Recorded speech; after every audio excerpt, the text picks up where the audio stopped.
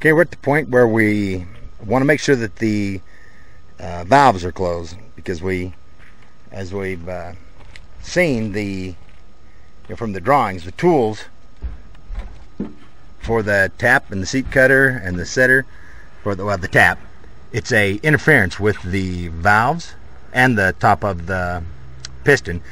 So we need to know that the valves are completely closed before we stick a tool down in there. So we use the borescope, and what we saw earlier is that it looked like the valves were open. And so what time cert suggests is the only way to know is to take the valve covers off and make sure that the valves are all the way closed. Well, Calvan, I didn't particularly like a lot of things about their kit, but I did like one little tool they had. So it's what it is a rubber stopper on a piece of hose that just goes down to a little valve that you hook up to your air compressor.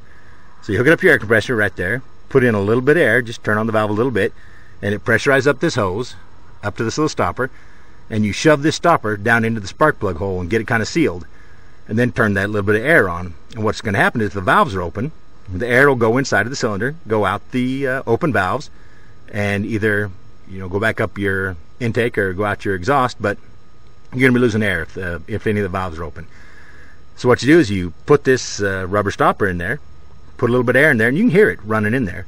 Then get underneath, and right on the front of the crankshaft there's an 18 millimeter bolt sticking out that you can put your put a long half-inch breaker bar on there, and just turn the engine over just a little bit at a time, and you'll turn it, and of course it'll move the cylinders up and down, it'll move the valves, and then at some point the valves will close and the pressure will build up inside the cylinder and pop, and you can hear this thing pop out, and then you'll hear the air running out of it.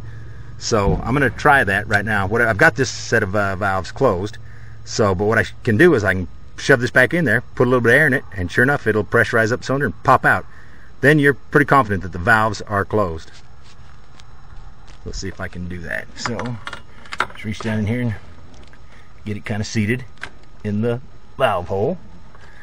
Then I need to get some air on this. Let me hook up the air to this. I've got an air line hooked up to this little tool, got the valve turned on. And what should happen is it should pressurize up that cylinder, and it should pop out of there. It's done it before.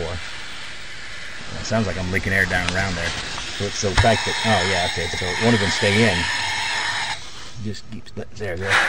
So as soon as I let go of it, that cylinder's sealed.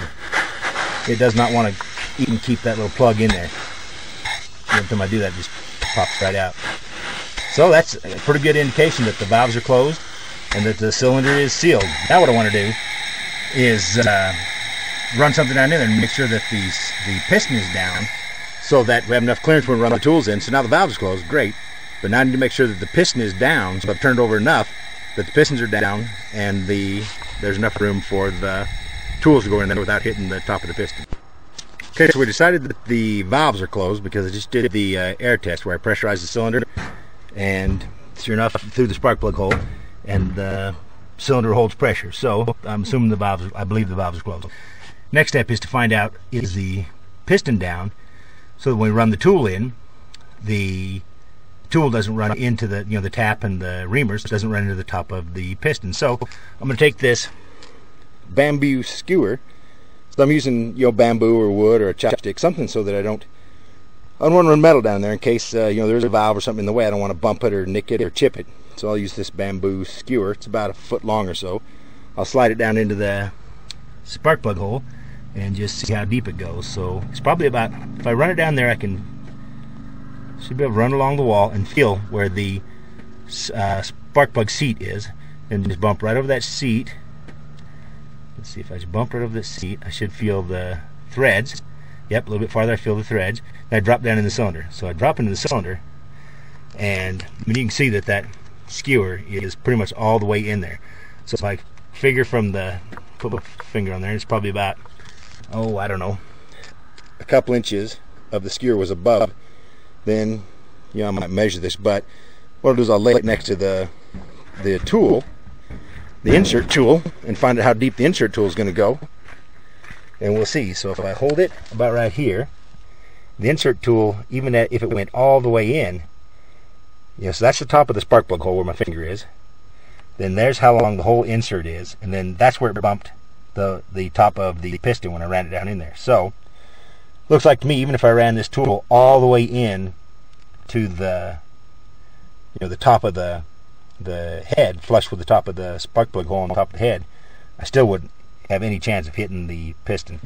So I can look at the other tools, and there's the setter, the tap. It doesn't look like there's any chance of it bumping the cylinder, so that looks good. So we were just talking about how to decide if the valves were closed and where the piston was on this Triton V10 engine when we're about to do a spark plug insert. And so to do it, we need to make sure that the valves are closed. So the way we did it was put a plug in the spark plug hole, hooked up to some air, put a little bit of pressure in there, maybe 10 psi, 10, 20 psi, crank this little valve open a little bit so just a little air running in there, and then slowly turn the engine over with a breaker bar and an 18mm socket down on the crank until the valves close, the pistons, the cylinder seals, and the plug pops out. We get a little air pressure in there, and this little plug pops out of the spark plug hole. And then the question was, okay, well, where is the cylinder? Where are we in the 4 cycles? Well, if you think about it, the 4 cycles, of course, are intake, compression, power, and exhaust. So during exhaust and intake, the valves will be open. During compression, the valves will be closed. The cylinder or the piston going up during compression, and then the piston going down during power, and then going up for exhaust. So I turned the engine over by hand until the valves close. So if you think about that, where in the 4 strokes that should be in the cycle, if you run it over till your valves just close, that should be the start of the compression cycle. So you just finished the intake. So the valves were open, you lowered the piston for the intake, and then just as you started up on the compression, the valve should close. So when the valves first closed, because they were open, because we could hear air rushing out of them, they were open until we just turned it over, and then the valves closed. That should be at near the bottom of the piston travel and just starting up on the compression stroke.